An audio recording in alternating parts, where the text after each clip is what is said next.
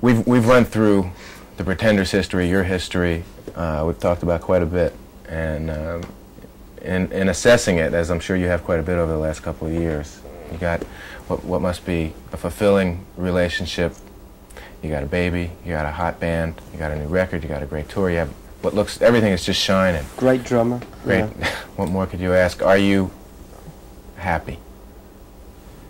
Yeah, about the same as always. About the same as always. Now, you struck, some of the things I've heard you say over the last couple of days have struck me as being rather unhappy, some of the things that...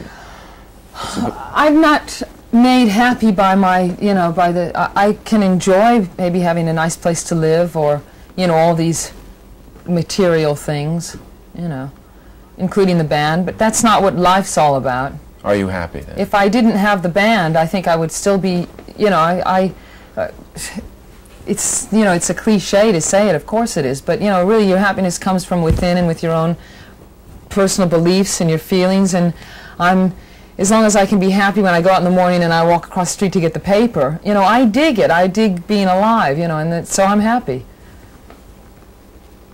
And all the things that seem to be looming for you. Yeah, well, that's a gas, you know. That's just, you just got to dig that while it's there, because you know it's all permanent. I mean, impermanent. And you just don't know, and just, I think my situation is pretty good at the moment. I certainly meet girls when I'm in America who must think I've got to have really made it, you know. I mean, even I'm in a band, I've done things they'd like to do, but, you know, obviously that's just not really what it's all about. Do you see any major sort of change for you in terms of what you might be doing in the next couple of years?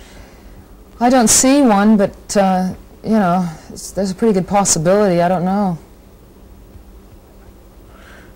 I'd like to think I'd still, you know, maybe be in the band or doing something, but, you know, like I said, I might be burned out. I might not be able to cut it physically anymore. I don't know. And what will you do then? I don't know. But well, I sound so ordinary to myself when I say this, because this must be the same answer that you get from anyone in a band, but, you know, I'd really like to get back into painting and doing the things that I've traveling around, things that I still want to do, and I will do if I have the time. I think that covers it. What about you, Mark? Somebody once said that if the more intelligence you have, the more complicated your life can be sometimes. If you want to be happy, it's you shut up. You shut up. I want to get my 5 penny worth in, so just shut your mouth. Now, if you want to be happy, the best thing to do is try and keep life simple, and that's very true. Because when you've got all these lots of things, you know, it just becomes a pain in the ass.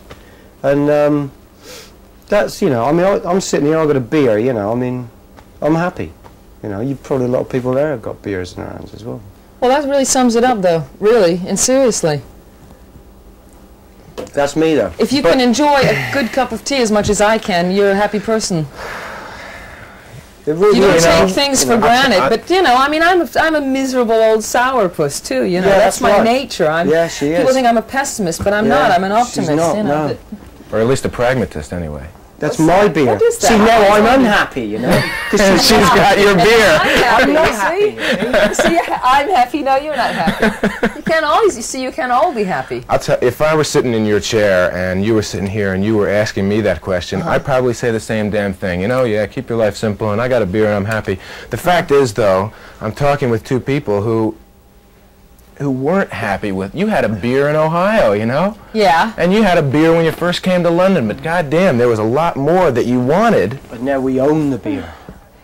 This is my beer. That's what you had to... No, we stole the beer. Yeah. I know. No, yeah, but, you know, you're just talking about time, really. You know, you're talking about the difference in time in a life.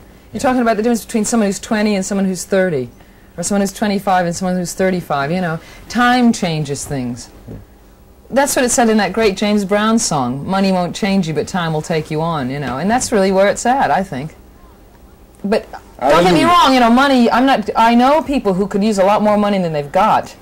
You you know, and I'm not trying in any way to, you know, yeah, I've got a lot of bread at the moment, you know, so I'm not saying like who needs it, you know, because people do need it. That's why we do the song Money, you know, because there's a lot of truth in that. Yeah. But that's not exactly what makes the world go around either.